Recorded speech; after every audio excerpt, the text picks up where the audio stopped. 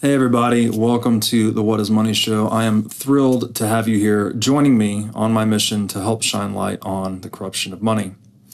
Now, if this is your first time listening to the What is Money Show, I strongly recommend that you go back to episodes 1 through 9 first, which lays a lot of the groundwork for many of the concepts that we explore on the show. These first 9 episodes are my series with Michael Saylor, and thousands of people have told me that this is the best podcast series they've ever heard, hands down, and that it was instrumental to their understanding of money and Bitcoin. So if you're looking to start a deep dive into the nature of money, I don't think there's any place better that you can start other than episode 1 of this show. Now, a little bit about this show and how it makes money. The What is Money Show is 100% sponsor based. So all of our revenues are derived from direct sponsorships.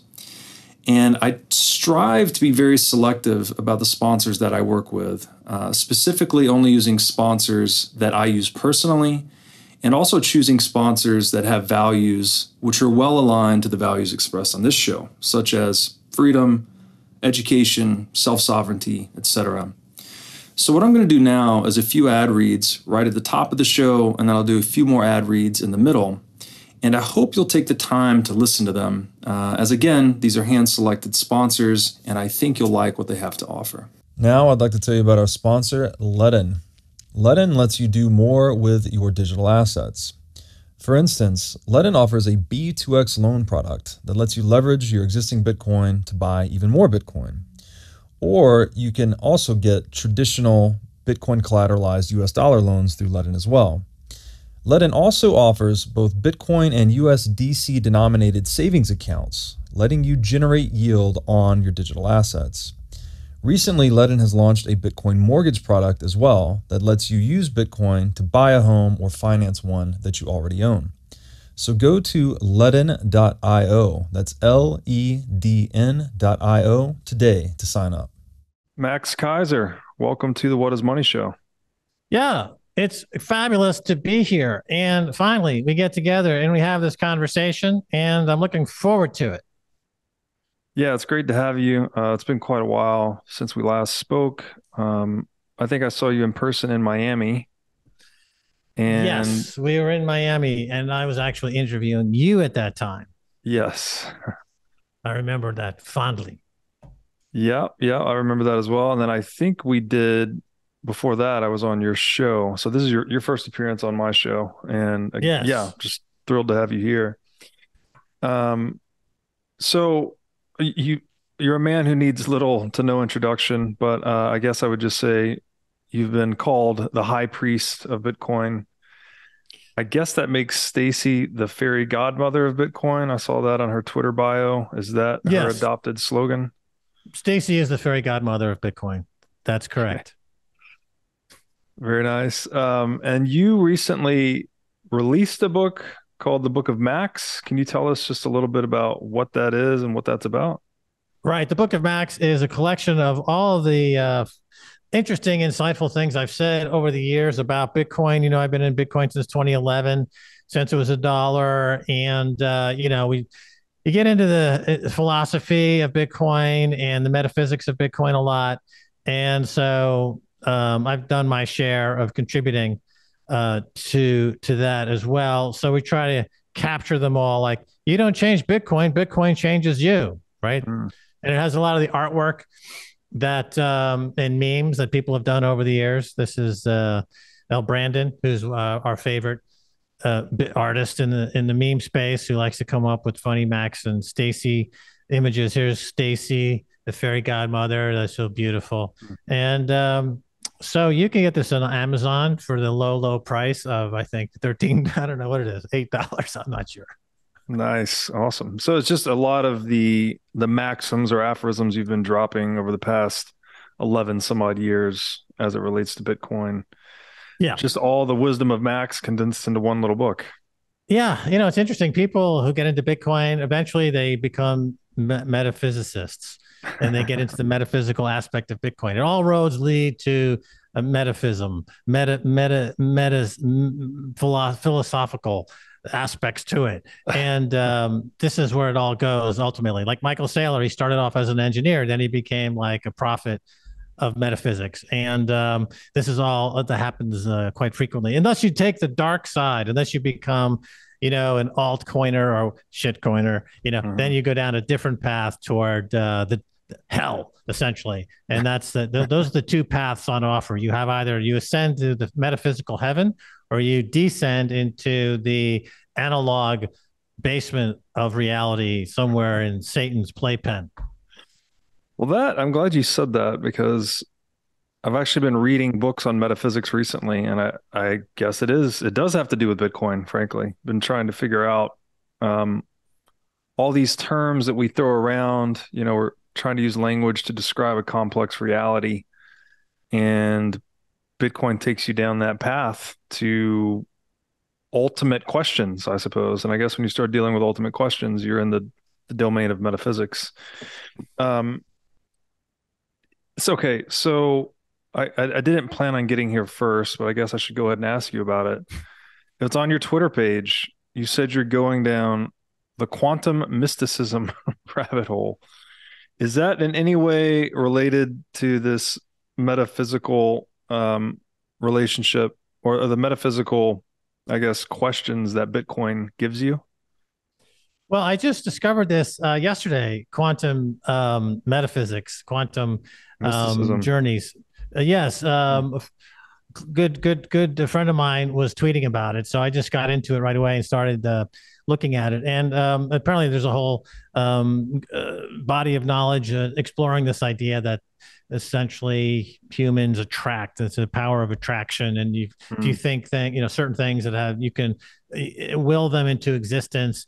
And when you think about Bitcoin, I think Bitcoin was willed into existence because humanity was searching for perfect money, and the internet came around and it created this global unconscious and global conscious. And within that global unconscious, the need for perfect money began to take form.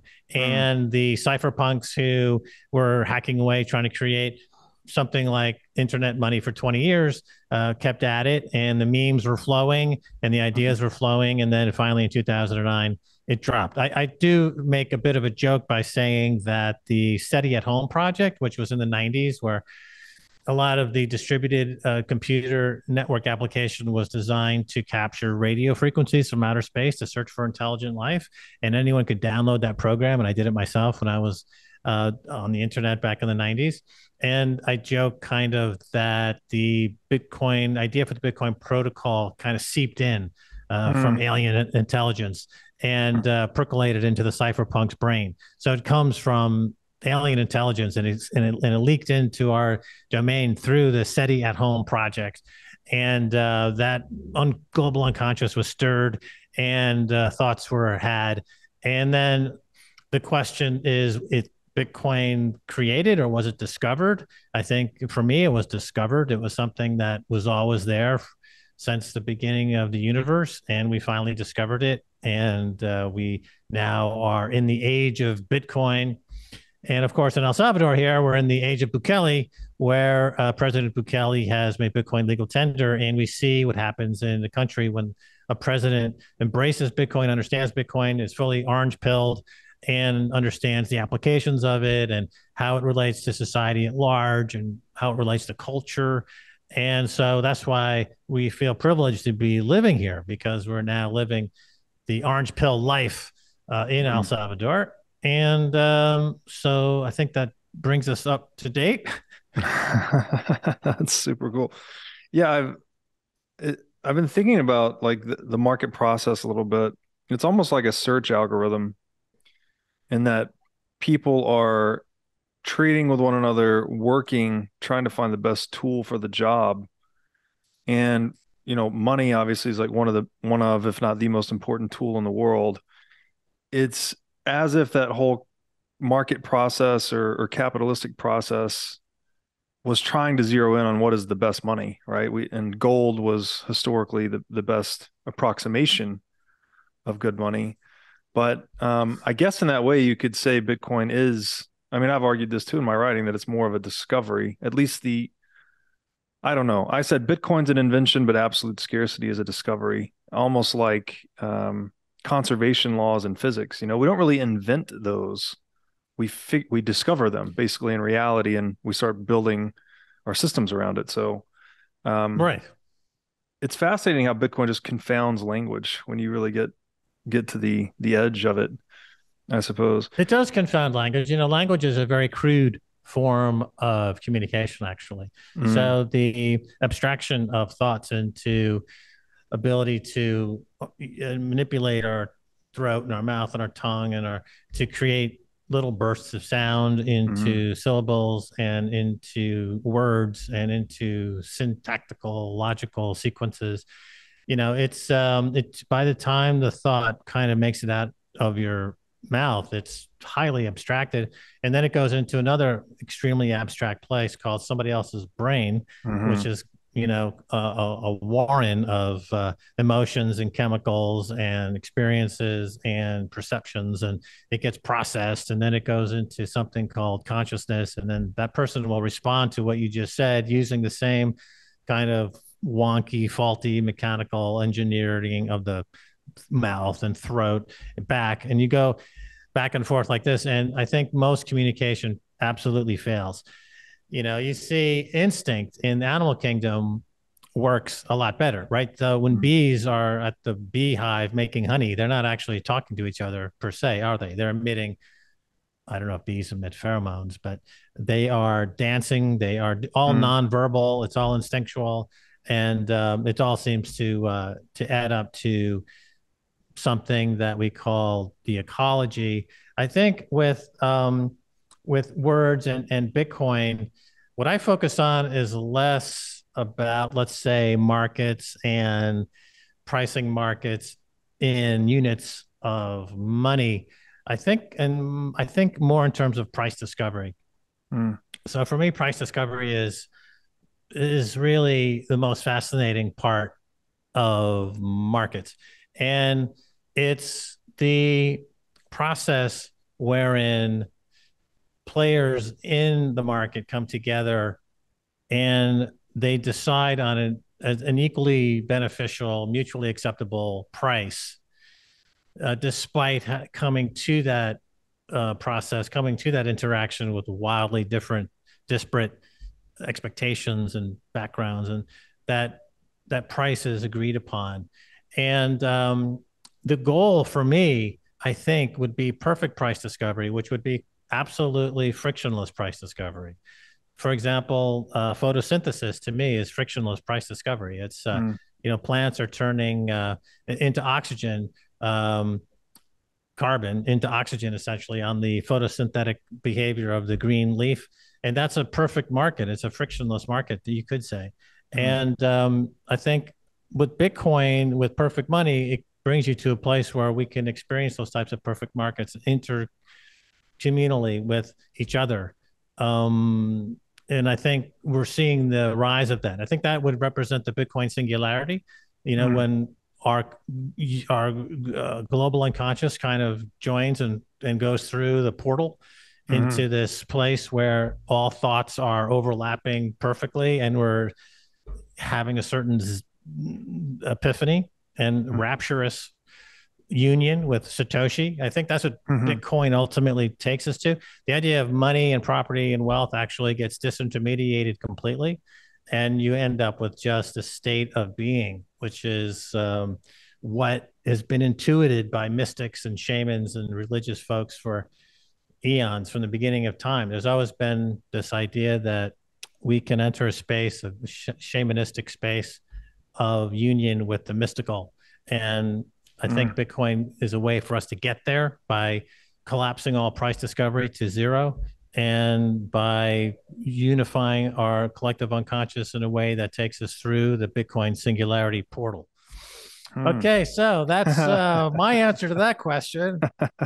Lay it back a few times, folks, if you didn't get that on the first take. Believe it or not, I would like to go a little bit deeper on that, actually. So I love this notion of price discovery being it is the most important function of markets, really, right? We're trying to figure out how do we put these resources to their highest and best use. And you have to basically index that against what people want and what is available, and that is where you get the price, right? That's how we figure that out.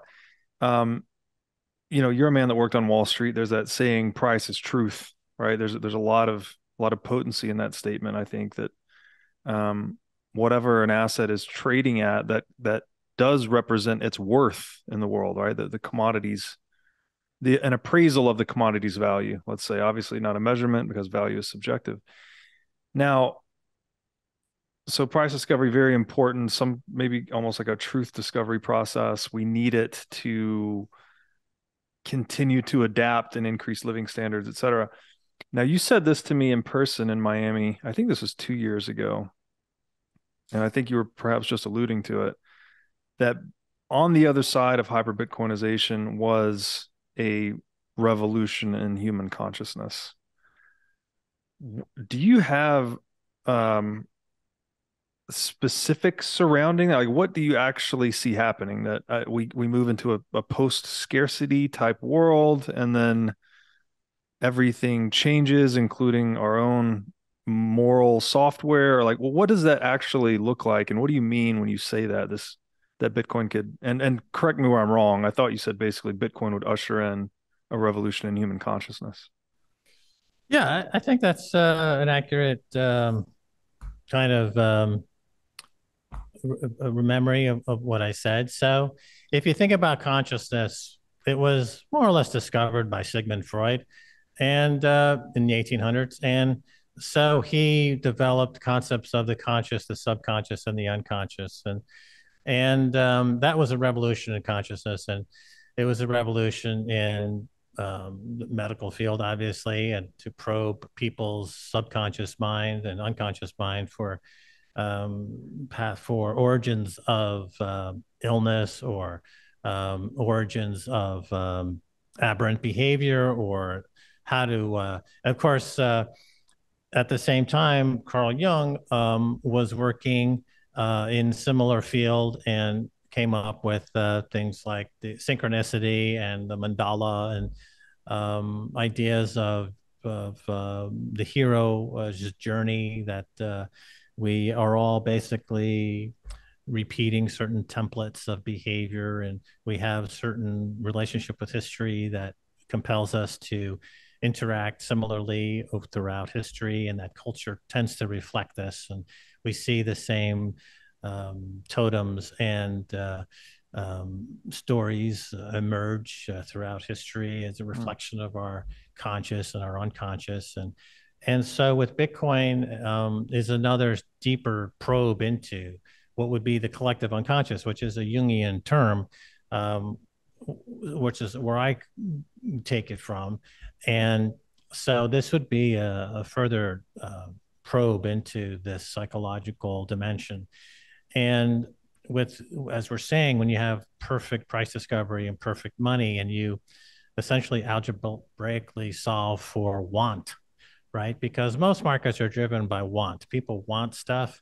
And so that's reflected in price discovery. But when you remove want from the equation and you just have pure interactions based on the ebb and flow of nature, the tides, the moons, the human interaction, this is all very cyclical and natural, and reflects a deeper consciousness that we have with a creator or the creator. I guess I don't could could say that. And so Bitcoin takes us to that place. So it's a revolution in human consciousness in that way. I Mm. think in El Salvador is an interesting example of making Bitcoin legal tender and adopting Bitcoin and being orange pilled and having President Bukele speak so eloquently about Bitcoin for so long. He was tweeting about it in 2014 and began in 2017. He's really been in Bitcoin for a long time. He's thought about it a great deal. And one of the side effects, and I'm not going to claim that there's a direct cause and effect here, but I will allude to this. Mm. One of the side effects of a Bitcoin consciousness is a certain intolerance of violence and a certain intolerance of kind of social injustice. Mm. And in the last year, we've seen in this country the violence decrease almost over 95%. So El Salvador went from being the most violent country in the region and one of the most violent countries in the world to being the safest country in the region and on track to have a safety and a security record better than Canada, right? People think about Canada as being a pretty safe place. Well, El Salvador is on its way to becoming even safer than Canada. And I think that's a correlation with the Bitcoin, because Bitcoin, again, on that subconscious, unconscious, universal conscious level, changes you. And as I say in my book, the Book of Max, you don't change Bitcoin, Bitcoin changes you, right? So once you allow the protocol to come into your mind, it'll either do one of two things. Either you become a malevolent, dastardly, no good Nick, like a Sam Bankman-Fried, or you're elevated. It takes you to a place that you want to be, right? As they say here. And that could be, for example, a President Bukele, or I think Michael Saylor is somebody who I think was elevated. He had already, I've met with him a couple of times. I know you have, and he has a real passion for education and things like that. And I know that he is happy that he's found an audience of folks that he can pull into his sphere of what he's passionate about. And I know that something like education is something that's near to his heart. And so this, again, the Bitcoin experience accentuates that, and it's accentuated at that conscious level, and the consciousness layer in the stack of humanity, is a fairly new discovery, right? I mean, this is fairly new here. It's only 150, 160 years old. We're talking about the discovery of the unconscious mind, and of course, that can also be used in a malevolent way. Freud's was it cousin or somebody, he used it, Edward Bernays, to use subconscious persuasion in marketing. And this has been a catastrophe in many ways. They, for example, in his day, they convinced women that to be truly free, they should smoke cigarettes, right? Because they figured out that they had a whole market for cigarettes, women, and they needed to get that market. And so he launched this campaign of subliminal, subconscious kind of using Freud's work to involuntarily get people to act in ways that were against their best interests. And so that's something we still deal with.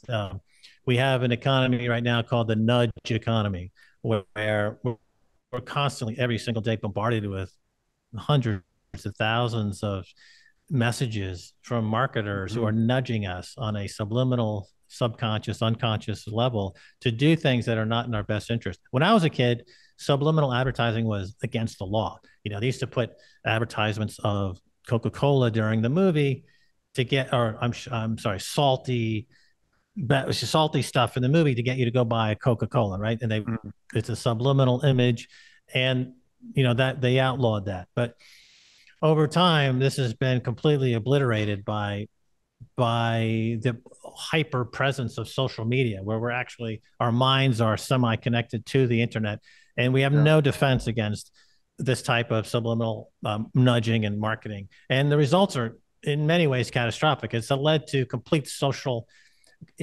cohesion nightmare, where you have social confusion. Let's call it that, social confusion, where you have now whole demographics of the population are very confused about who they are, what they are, where they are.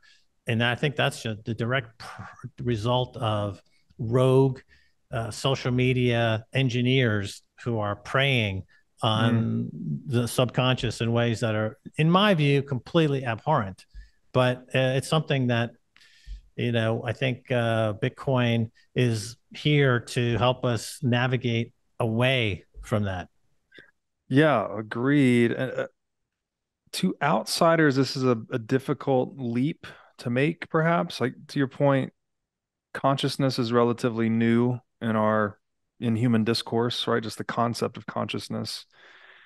It feels like maybe through the emergence of Bitcoin, we're discovering how impactful money is on consciousness, actually. That they seem money is a tool that we use to scale human consciousness, perhaps.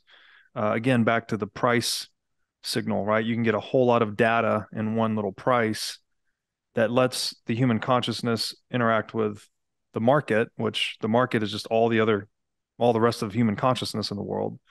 So, and you can't have that bridge between the individual and the collective market process without money. So, let me ask you. So yeah, Carl Jung, alchemy. This sounds almost like the Philosopher's Stone a little bit.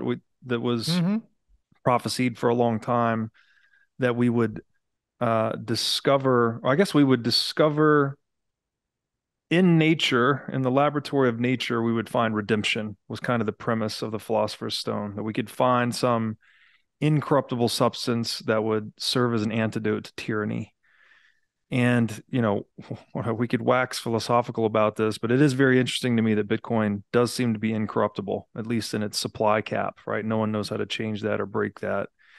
And you mentioned earlier, so all of this to me, like namesake of the show, obviously it begs the question, well, what is this money stuff we're talking about? Like, if it's so impactful on human consciousness, it's necessary for truth discovery, perhaps it's going to usher in this revolution, towards of human consciousness, let's say. Earlier, you described photosynthesis as a perfect market. So what in your mind is serving as money in the perfect market of photosynthesis? And I'm trying to back into the question here to you, which is what is money ultimately, but I'd like to understand, I'm trying to look at money through a non-economic lens, a more ontological lens, let's say. So that's why I ask you, what in your opinion is the money of the perfect market that you call photosynthesis? Now I'd like to tell you about our sponsor, CrowdHealth. CrowdHealth is a Bitcoin-enabled alternative to legacy health insurance. Now let's face it, legacy health insurance is an absolute scam. Nobody can explain this better than the legendary comedian Chris Rock. Insurance. You got to have some insurance. You got to. There's an insurance. They shouldn't even call it insurance. They should just call it in case shit. Like, I give a company some money in case shit happens. Now, if shit don't happen, shouldn't I get my money back? So with CrowdHealth, instead of just paying premiums that you'll never see again, you can hold part of this pool of savings in dollars and in Bitcoin through CrowdHealth. And when you have a health event, you can draw against this pool of communal savings. So go to joincrowdhealth.com/breedlove to learn more or sign up. Now I'd like to tell you about our sponsor, Wasabi Wallet. Wasabi lets you use Bitcoin privately while still maintaining full control over your money. Specifically, Wasabi Wallet is an open source, non-custodial wallet with privacy built in by default. By using Wasabi, you're effectively putting the private back in private property. Wasabi Wallet is an easy-to-use privacy wallet that can support any amount of Bitcoin transactions. So go to wasabiwallet.io today to download this state-of-the-art wallet software. Now I'd like to tell you about our sponsor, Bitcoin Conference 2023. This 3-day event will be held May 18th through 20th in Miami Beach. This is going to be the biggest event of the year, as it always is.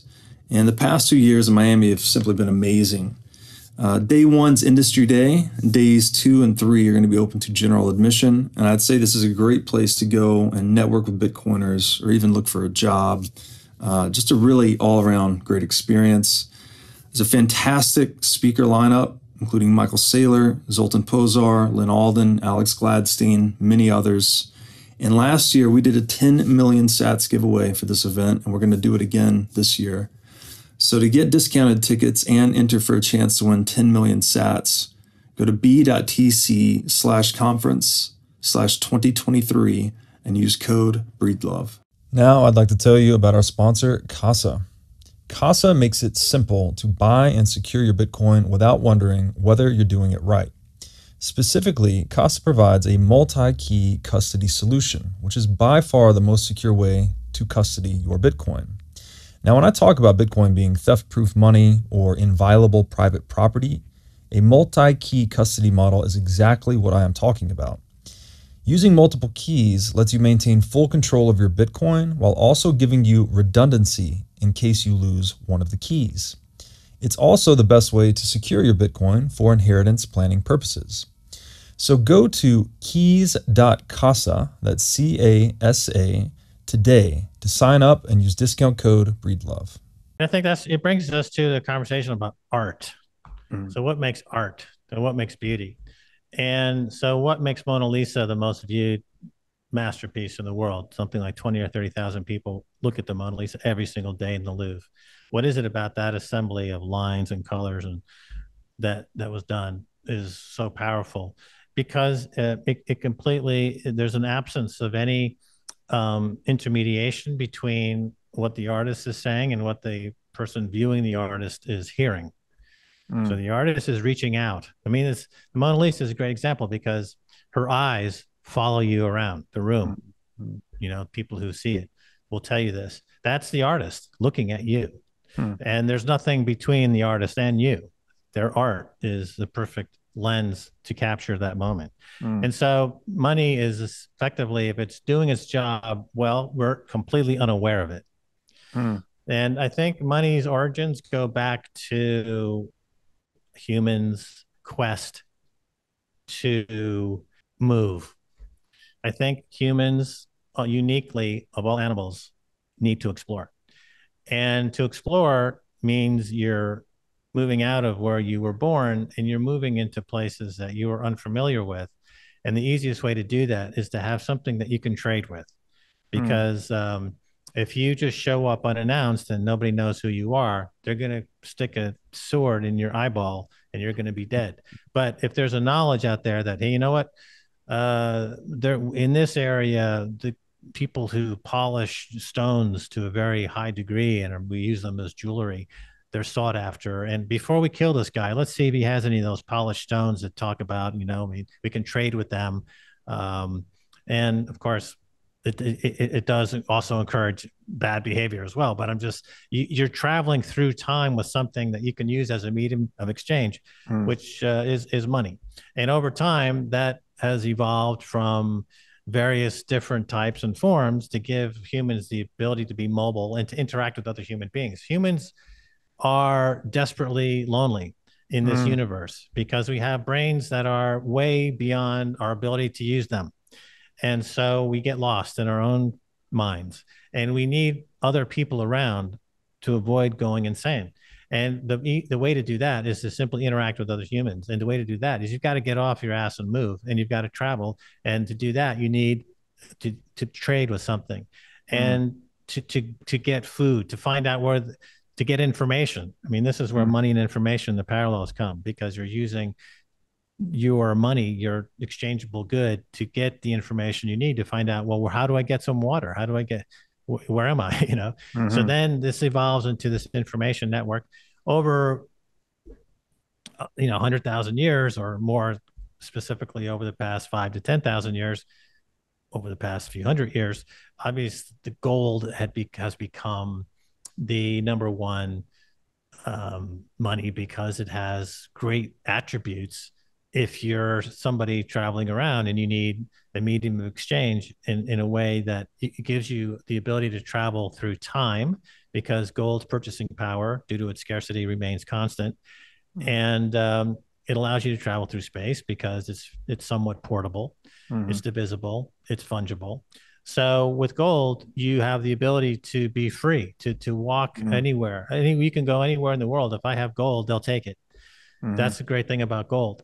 Flash forward to Bitcoin. Bitcoin does everything that gold and money we expect it to do, except it does it better. It does it in the digital age. It's more secure. It's more portable. Everything that we talk about Bitcoin. So Bitcoin represents the long search for perfect money in that sense. And as a result, it has caused massive neurological problems in people who are incapable of handling this idea of perfect money. Again, so you have someone like a Sam Bankman-Fried who looks at the quote unquote crypto market and becomes the biggest crook in history. And then you have somebody like a Michael Saylor or a President Bukele who looks at it and says, this is actually a way to help or engineer our lives and our economy in ways that are going to benefit everybody, right? So it has this is where we're at now with Bitcoin. It's cleaving the society. I don't like to throw in biblical references really, because it's contentious and everybody throws a fit. But nevertheless, the literature in various religions is outstanding at times. And you learn a lot from reading books like the Bible. And one of the things that Jesus talked about was the path narrows. Right? People are saying, why is it getting harder and harder for me to get into heaven, Jesus? Shouldn't it be wide open and we can all just disco our way in? He's like, no, actually the path narrows. You have to, once you start a virtuous path, you have to practice your virtue and become even more virtuous. Today's virtue doesn't work tomorrow. You have to be virtuous every day. And so with Bitcoin, similarly, once you get the Bitcoin meme and once it's in your mind and it's kicking around and rearranging your brain, it doesn't stop. You don't wake up tomorrow and like, well, that Bitcoin thing was interesting, but I'm going to start crocheting now and making puppets for dogs. Now it's still working in your brain, whether you want it or not. Right. So therefore, the point is that we're at a point where there's no turning back, for humanity. Not to be overly dramatic, but I think that given the current state of affairs around the world, and with the fiat money machine now going into hyperbolic overdrive, and all the excesses that were brought on by fiat money, all of the, the malinvestments that are made possible through the money printers, has created a dystopian nightmare. And so this is sadly for the Zoomers, the Gen Zs out there. I feel kind of bad for them because they're walking into the buzzsaw of probably the worst financial social disaster in 1,000 years. For us boomers, we're like, oh, well, we had a great 40 years, whatever. But for the Zoomers and the millennials, though, it's a dire situation. So I would encourage the younger generations, load up on Bitcoin, because that is definitely a way to create a bulwark against what I perceive to be a growing cascade of interlocking and reinforcing problems. Yeah, brilliantly said. You have a tweet, I think, that captures a lot of what we're talking about here. I'll just read it real quick. You wrote that Bitcoin is perfect price discovery and perfect money. It's the ultimate truth machine that reveals to us who we really are. For Sam Bankman-Fried, it revealed his inherent malevolence. For El Salvador, President Bukele, it reveals his inherent goodness and benevolence. Now, I agree with you on that. It's interesting how Bitcoin holds up a mirror to us in a way, and helps us see things about ourselves that we may not otherwise. It's a very interesting that it's just a technology, but it does seem to have this psychological reflective thing going on. So there's that. I think it's because. Oh, sorry. Just to complete it, there's that aspect to it, but then there's this other aspect of, like, the attributes of good money seem to be inherited by the users in a way, right? Like, if you do embrace Bitcoin, you can go from being a, deceptive, political, violent fiat maxi, or, whatever flavor of that you are, and become something more like Bitcoin maximalist that's more honest, productive, peaceful. Like, I've experienced some of this transformation in my own life. Just getting into Bitcoin is making me want to be better in ways that I hadn't previously identified. What is going on there? What is this phenomenon of the money changing us, and Bitcoin even more so, I guess, because it's unchangeable? Yeah, I get back to a discussion about art. So I think one of the underappreciated aspects of Bitcoin would be that it's aesthetically stunning. So it's like the Sistine Chapel of money. You know, and when you see works of art that are transformative, they move you deeply, and they can change your life, and it can happen at any moment. And I think with the Bitcoin protocol, it is aesthetically stunning, and it has that transformative ability to change. That's what it is. I wrote it down, a couple of notes here, and well, beauty has a different impact on different people. You know, beauty can also, as a mirror, it can. Some people would be calmed by beauty. Some people are outraged by beauty. Again, it depends on your psychological profile at the beginning, and that's contingent upon a myriad of variables. But for some folks, when they're confronted or when they see beauty, they react hostily.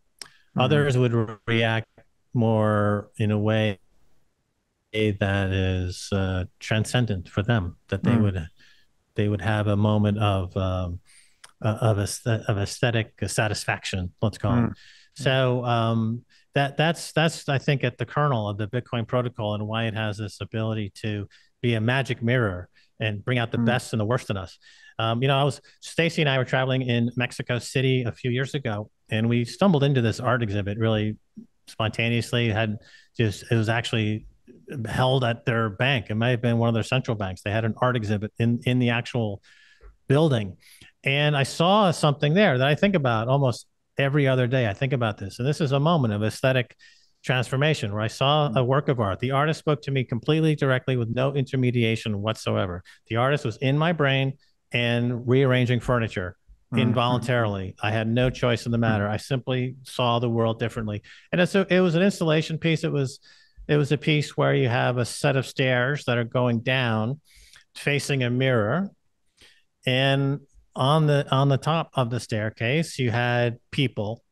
And then subsequent steps down the stairs, presumably the afterlife, these people would become who they truly are. So one person's became a tomato. One person became a monster. One person became an angel.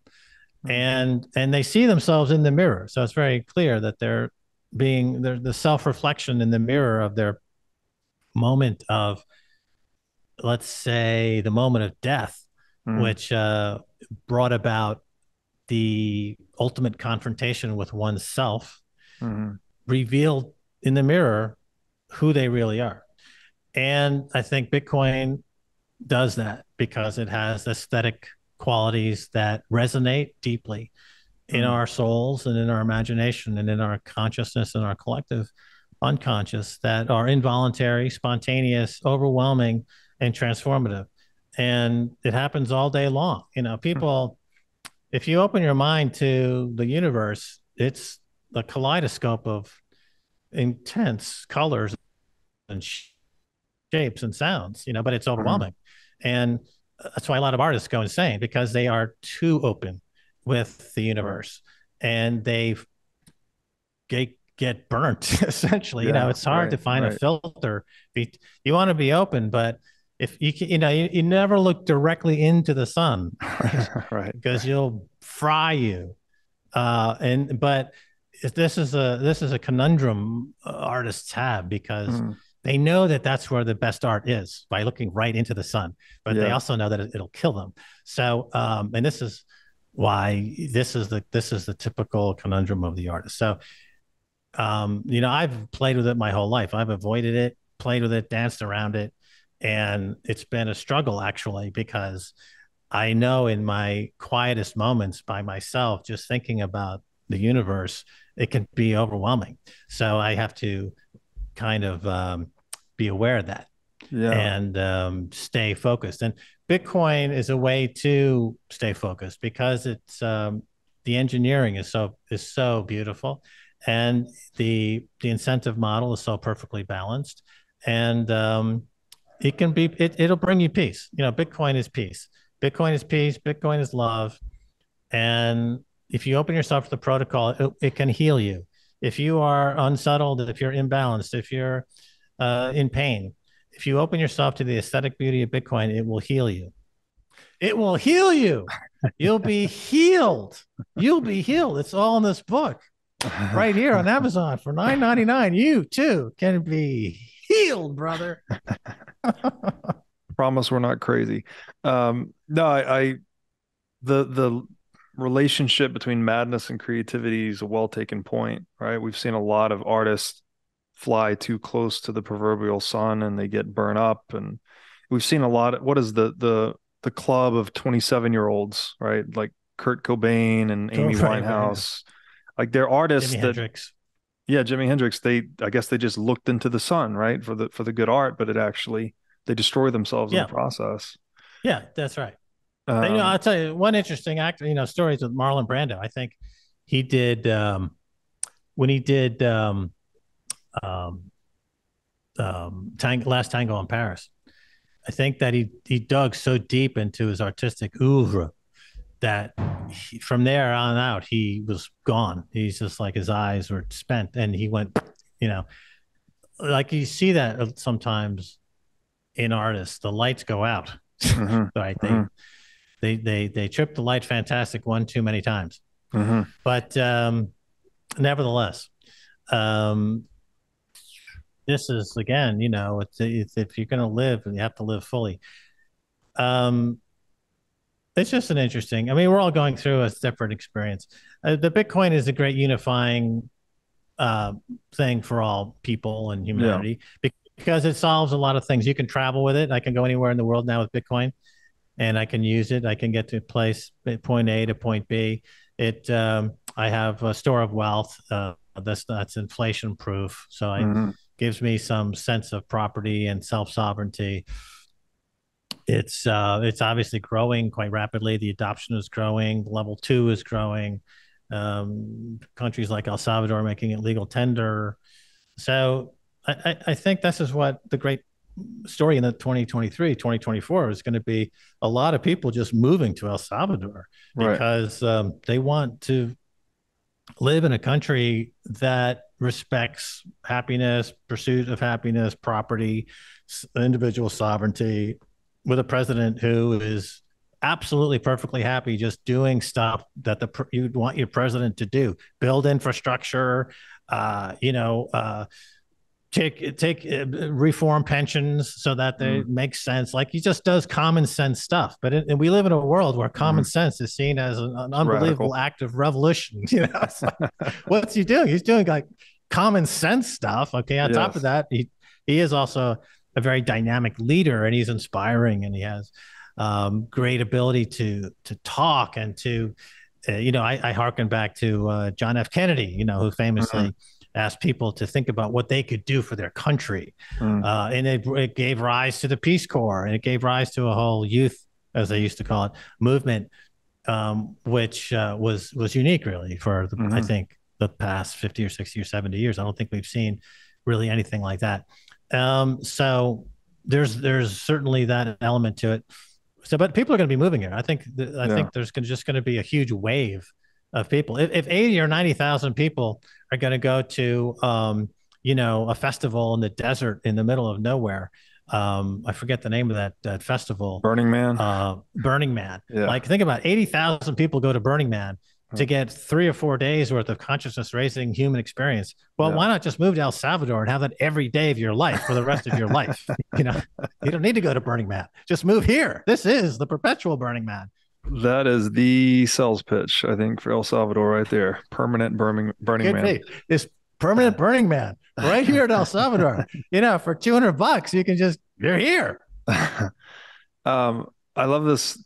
I haven't thought about Bitcoin in this way through the lens of art, but one thing I have thought about is like each individual is their own masterpiece in a way, right? That's what we're all doing. We're alive, creating our lives. That is, you can't not be an artist in that way, right? You have to create yourself. So Bitcoin maybe is something that really empowers that process of self-authorship or self-creation. Just by giving you just by liberating you from the actions of others or oppression of the state or whatever your use case is. So that's fascinating to me. Um, okay, I want to talk about El Salvador. So have you taken up residence there? And then I've seen on your profile, I don't know if this is you tweeting or someone else, but they described El Salvador as the financial center for hyper Bitcoinization. I know there are some volcano bonds being issued, some reform to El Salvador's digital securities laws, I think for consumer protection related to shitcoins and things like that. Like it all sounded really good. Um, National Bitcoin Security Office, I know you're instrumental in a lot of this. So could you just, I mean, you've already given us the ultimate sales pitch for El Salvador, but maybe you could just tell us a little bit about what's going on down there from a legal standpoint.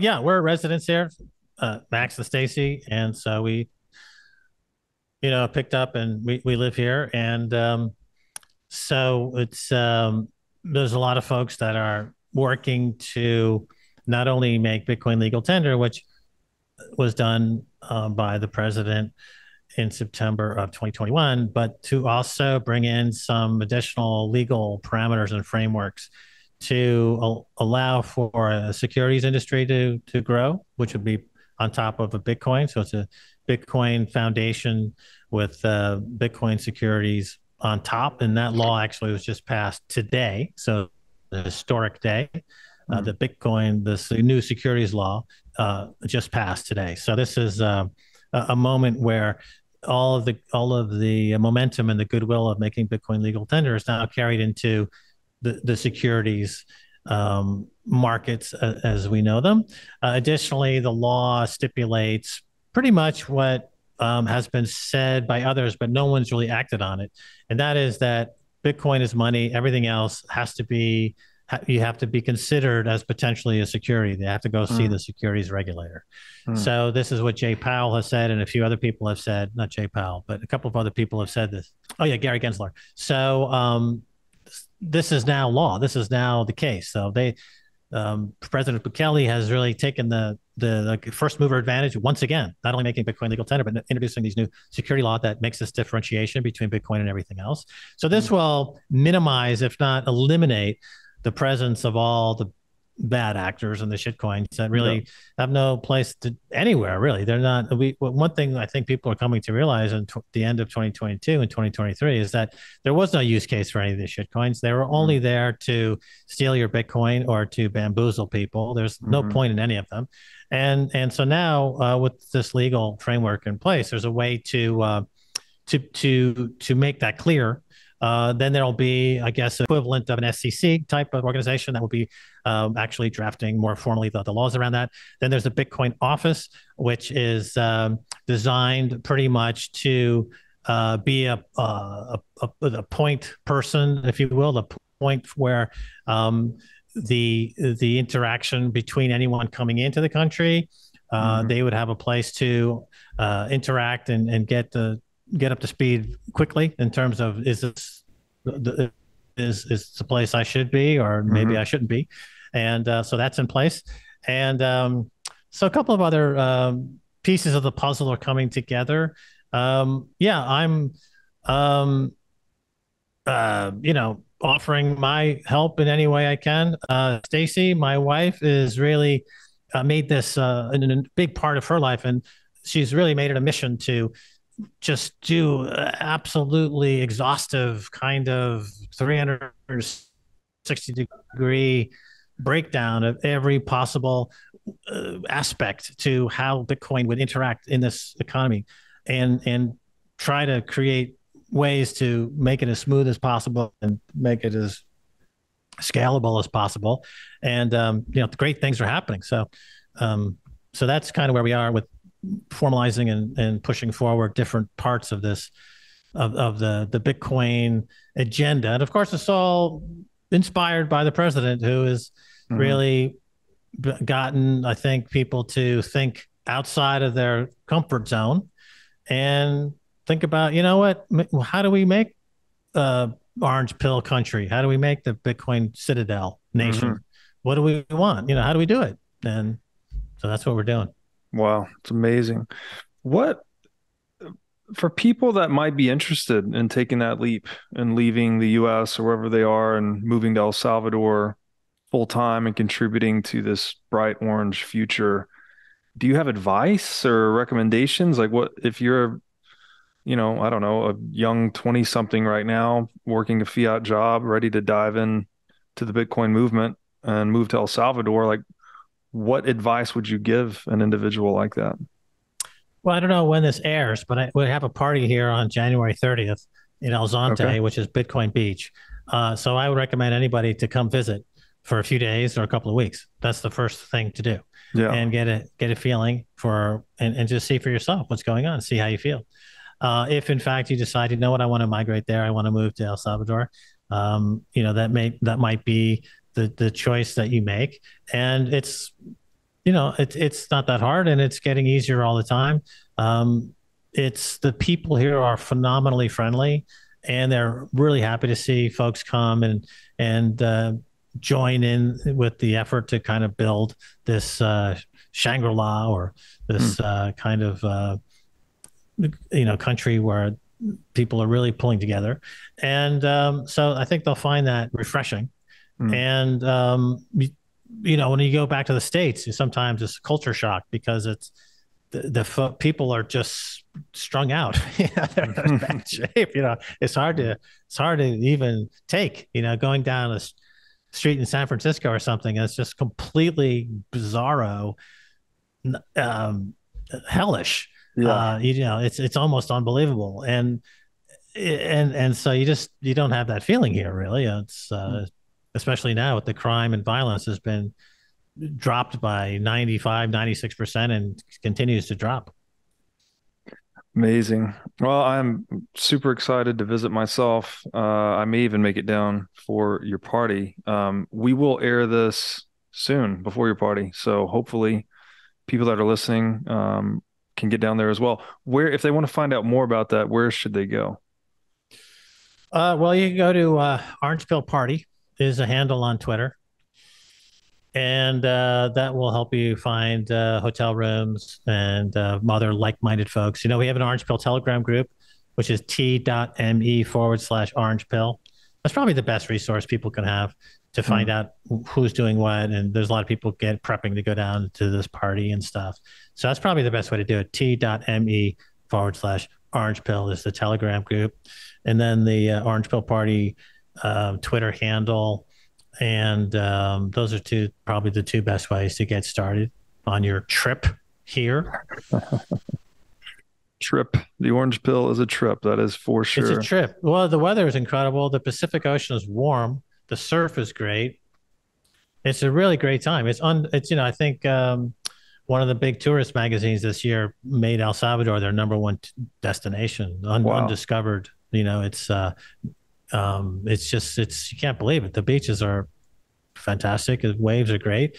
And they're not busy. They're not crowded yet. You're still undiscovered. Wow. So cool. Wow. Well, Max, thank you for everything you've done in Bitcoin. Like you've been at it for a long time, and you continue to open people's eyes, myself included, to new aspects of this movement, and just really grateful to have you. Is there anywhere else people should find you on the internet? No, I usually hang out on Twitter, Max Keiser on Twitter, and Orange Pill. We have our YouTube channel, which is youtube.com/Orange Pill. And we're ramping up the Orange Pill machine right now. After this is over, we're going to be cranking out yet another episode of the exciting Orange Pill experience with Max and Stacy, probing the nether regions of Orange Pillmania and El Salvadorian cultural freakishness, all in one show. It's got it all, Robert. It's the show of shows. Sounds super freaking exciting. Max, I really appreciate you coming on, and look forward to seeing you again, hopefully down in El Salvador. Come on down, Robert. You're more than welcome to come on down, and I would love to see you down here. Bring a bathing suit and hang out. Could do some surfing. Sounds good to me. I'll see you down there soon. All righty. Well, thanks for having me on, and let's do it again sometime soon, I hope.